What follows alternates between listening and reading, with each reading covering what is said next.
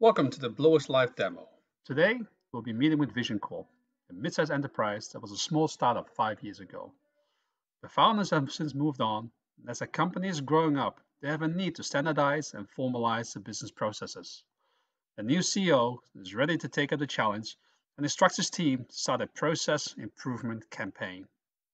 The team enthusiastically starts to work, but soon run into several hurdles. The processes are more numerous and complex than they imagined. The team is spread out all over the country, can't keep up with process changes, and having a hard time keeping already documented processes up to date. That's where Mike comes in. He's a senior business analyst in Sydney. He's been with the company for a long time, but in a previous life, he used Blueworks Live to great success. He used that to document all of the processes. So he talks to Rachel and Bill, and they agreed to collaborate with Mike. The team then creates a list of business requirements to indicate what they need from the tool. They need a tool that's easy to use by everyone, not just a small team of experts. It's able to produce diagrams that adhere to the BPM notation standard. It must have significant collaboration features, act as a single source of truth, and have strong governance capabilities for process approvals. So let's take a look at the tool. You can see Blueworks Live here running in two windows. Mike is logged in on the left and Bill is logged in on the right. Now we're going to be creating a new space for our team, so let's give it a name first. We then afterwards fill in some of the space details and the goals that we'd like to achieve with this space. So you can add as many goals as you want, and you can see also the activity stream or what actually has happened over the past few days into our space. Now we then can create a subspace or blueprint, a process app, a policy, or a business decision. In this case, we'll be creating a new process blueprint. We will then end up into the discovery view of our process. I like to call it the sticky notes view. Now, as I want to collaborate, Mike is now asking Bill for help, as he's a supply chain expert in charge of fulfillment. We have a quick chat and Bill clicks on the link that Mike has sent him that will take him directly to the same page that Mike is on. Mike and Bill are now viewing the same process map and they can start collaborating. First, Mike adds in the major milestones that exist in the process. And underneath there, he adds the activities that are taking place within each milestone.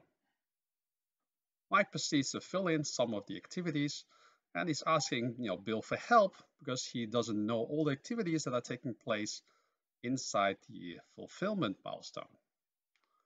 Mike fills in initially his first activities around the order processing, such as process form, validate the order items, and then he switches over to Bill. Bill then proceeds to fill in the fulfillment activities, such as checking the stock levels, putting the order onto the picking list, and putting the order to the shipping manifest. As Bill fills in the details, Mike can see all the updates in real time. As the fulfillment milestone has been completed, then Mike can proceed to fill in the activities for the billing milestone. So he adds in a few activities underneath there. Now you can add and remove the activities at will or drag and drop around onto the screen. Each party will see all the updates in real time. Now Mike will then also proceed to add some property details to the activities, such as the participant, as well as the systems involved inside the activities. It does that for the second activity as well. You can see that the system pre-fills the screen with some of the prior data that has been entered into the system. Now the two of them are proceeding with filling out the rest of the activities as well as some of the other properties. What is important to understand is that the properties can be turned on or off. There's a few defaults that come out of the box, but you can also add your own properties. And all of those properties that you add yourself are immediately visible as well inside the analysis phase, which we're going to move on a little bit later down the track. Now the two of them are quite happy with their view. And now Bill decides to change the discovery map to a workflow view. Now over here, they can see the process laid out into a visual flow map where each of those participants have their own swim lane. You can move things around onto the map, and you can also add, of course, your decision point. You can add new activities to it. You can switch back and forward between the two views at will. Here we can see that Bill also proceeds to add more activities to his fulfillment phase, such as sending notification and updating the order status. You can convert any of more intricate steps to a sub-process, and this is just to make sure you retain space, so you can easily expand and minimize a series of sub-processes inside this particular diagram. You can change the color of that particular sub-process. What's important to understand is that the sub-process is embedded inside this process diagram. If you want to have a reusable sub-process, you might be better off to use a linked sub-process instead of an embedded sub-process. Now the two of them continue to collaborate onto this diagram to make sure it reflects the real situation that exists inside the organization. Now, there's a couple of activities that haven't been assigned to anyone. We can then bulk assign them by simply changing the name of that particular swim lane. And if we want to move somebody to a different role, we can simply drag and drop the activity to a different swim lane.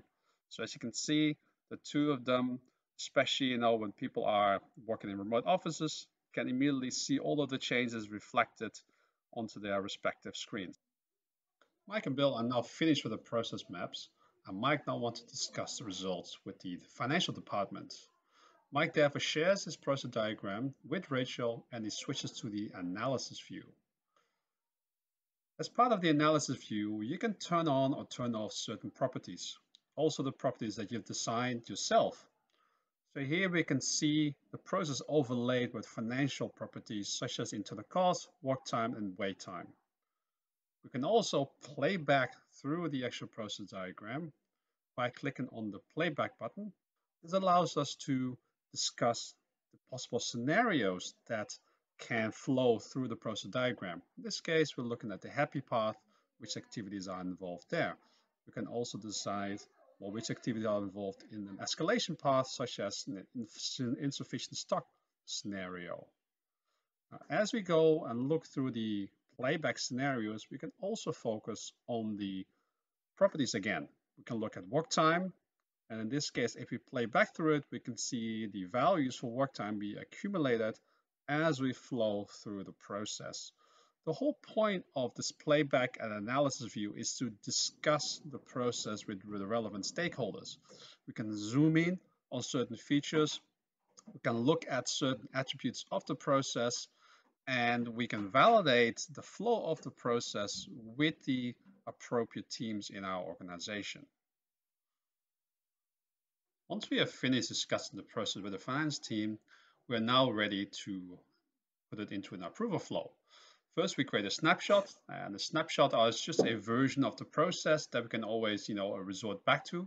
But in this case, we also want to use a snapshot and say, hey, this is a snapshot that is ready for approval. So before we publish it, we then launch a process app. So a process app is a predefined workflow template that we can use to say, who are the people involved in the approval flow? Now we launch the process application right now, and as we can see, when we switch to our work tab, we can see the actual new work item appearing into our work list. At the same time, we also get a notification into our email box that we have set up that also indicates a new task activity that we have to work on. So you can use it to ping people to provide regular updates and commentary to the state of the process. You might want to say, hey, please review this process in 6 months' time. We hope you've enjoyed this short presentation of Blueworks Live and understand how it can help you document, analyze, manage, and improve your business processes. Feel free to sign up for a 30-day trial at blueworkslive.com. Thank you for your time.